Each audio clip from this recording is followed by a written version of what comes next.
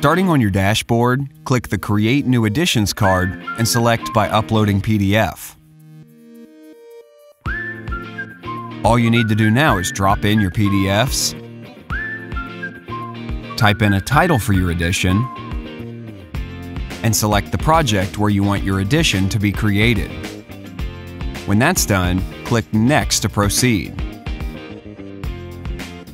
At this stage, the PDFs will be uploaded and processed, which is indicated by the progress bars.